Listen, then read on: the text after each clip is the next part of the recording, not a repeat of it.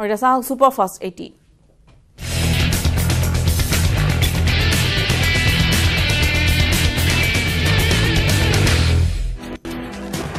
অংকপৰ নেতা তথা অসম চৰকাৰ মন্ত্ৰী ফণীভূষণ চৌধুৰীয়ে অসুস্থ মঙলবাৰ বিয়লিৰ ভাগত স্বাস্থ্যৰ সামান্য অৱনতি ঘটিছিল চৌধুৰী টোপনি ক্ষতি হোৱাৰ বাবে অসুস্থ হোৱাৰ সন্দেহ চিকিৎসকৰ উগ্ৰপন্থী গোটাঘাটৰ আশংকাত হুজাই আৰু লামডিং ষ্টেচনত হাই এলাৰ্ট জাৰি কৰা হৈছে ইতিমধ্যে দুটা ষ্টেচনতে গঢ়ি তোলা হৈছে কটকটীয়া নিৰাপত্তা গোটাঘাট ৰোধ কৰিবলৈ দিনে নিশাই পহৰা আৰু তালাচীৰ ব্যৱস্থা কৰিছে ৰেল আৰু বিদেশী ন্যায়াধীকৰণে ভাৰতীয় ঘোষণা কৰা ডিপুটৰ সকাহ এনআৰচি কৰ্তৃপক্ষৰ ন্যায়াধীকৰণৰ ৰায়ৰ প্ৰতিলিপি জমা দিলে ডিপুটৰ নাম অন্তৰ্ভুক্ত হ'ব এনআৰচিত প্ৰতিখন জিলাৰ উপায়ুক্ত আৰু ডিআৰচি লৈ এনআৰচি ৰাজ্য সমন্বয়ক প্ৰতিক্ষা জিলাৰ নিৰ্দেশনা পত্ৰ আজি অৰুণাচল প্ৰদেশৰ মুখ্যমন্ত্ৰীৰূপে শপত ল'ব পেমা খাণ্ডুৱে ৰাজ্যপাল ব্ৰিগেডিয়াৰ বিডি মিশ্ৰৰ শপত বাক্য পাঠ কৰাব পেমা খাণ্ডুক মুখ্যমন্ত্ৰীৰ লগতে শপত ল'ব নতুন মন্ত্ৰীসভাই দৰ্জী খাণ্ডু ষ্টেট কনভেনশ্যনেল চেণ্টাৰত ল'ব শপত গ্ৰহণ অনুষ্ঠান আজি নীলভীৰ প্ৰথমটো বছৰীয়া শ্ৰাদ্ধ পুত্ৰ হত্যাৰ বেদনা এবছৰে বুকুত বান্ধি ন্যায়ৰ আশাত বন্দী অভিনীলৰ পিতৃ মাতৃ উৰা বাতৰিৰ বশৱৰ্তী হোৱা এডাল উন্মাদ লোকৰ নৃশংসতাৰ বলি হৈছে নীলোৎপল দাস আৰু অভিজিৎ নাথ নেৰানেপৰা বৰষুণৰ ফলত ভয়ংকৰ ৰূপ ধাৰণ কৰিছে ভোগদৈ নদীয়ে ভোগদৈৰ জলপৃষ্ঠ বৃদ্ধি পোৱা যোৰহাটৰ উপকণ্ঠ অঞ্চলৰ সৃষ্টি হৈছে বানৰ ভোগদৈৰ বাঢ়নী পানীত বুৰ গৈছে শালমৰা মালৌঘাটৰ বৃহত্তৰ অঞ্চল 30 মেত অন্ধ্ৰপ্ৰদেশৰ মুখ্যমন্ত্ৰী হিচাপে শপত ল'ব YSRCPৰ অধ্যক্ষ জগনমোহন ৰেড্ডীয়ে অন্ধ্ৰপ্ৰদেশৰ বিধানসভা নিৰ্বাচনত 175খন আসনৰ 150খন আসনে লাভ কৰিছিল YSRCPয়ে জগনমোহনৰ শপত গ্ৰহণ অনুষ্ঠানত দেশৰ কেইবাজনো জ্যেষ্ঠ নেতা আৰু দল প্ৰধান উপস্থিত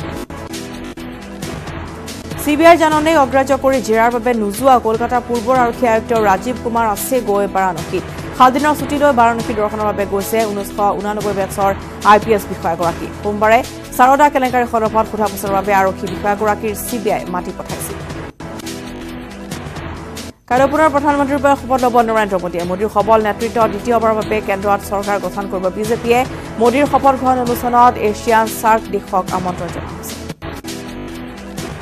বিজেপিৰ অভূতপূৰ্ব বিজয়ৰ পিছতে বিৰোধী শিবিৰত আৰম্ভ হৈছে ব্যাপক খহনীয়া বংগ 3 বিধায়কসহ 60গৰাকী পৰিষদৰ বিজেপি যোগদান ৰাজস্থানৰ অসন্তুষ্ট 25 বিধায়কৰ 2 মন্ত্ৰীৰ পদত্যাগ অচিৰেই আৰু কৰ্ণাটকৰ মুখ্যমন্ত্ৰী কুমাৰস্বামীৰ বিৰুদ্ধে কংগ্ৰেছী বিধায়কৰ মুকলি বিদ্ৰোহ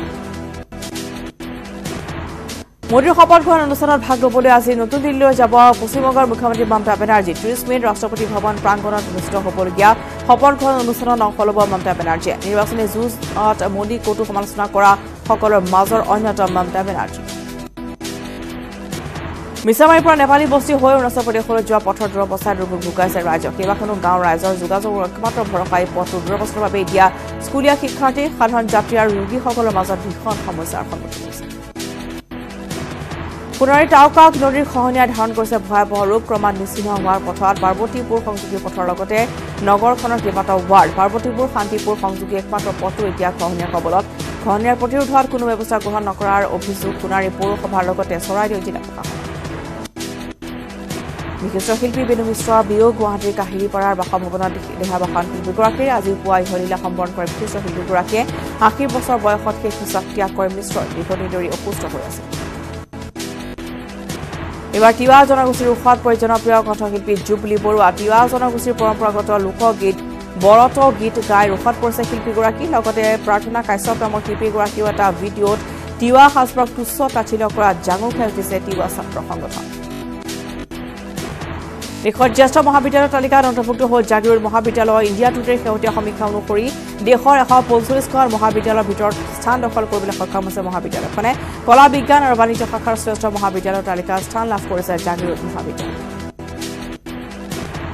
আৰম্ভল বিশ্ব ক্ৰিকেটৰ মহাৰণ আজি লণ্ডনৰ ৱেষ্টমিনষ্টাৰ শ্বপিং মলত উদ্বোধনী অনুষ্ঠান গীত মাত আৰু পশ্চিমীয়া কলা কৃষ্টিৰে বিশ্বৰ 10খন দেশৰ ক্ৰিকেটৰ দলক আদৰণি জনাব ইংলেণ্ডবাসীয়ে কাইলৈ প্ৰথমখন মেচত ইংলেণ্ডৰ সন্মুখত দক্ষিণ আফ্ৰিকা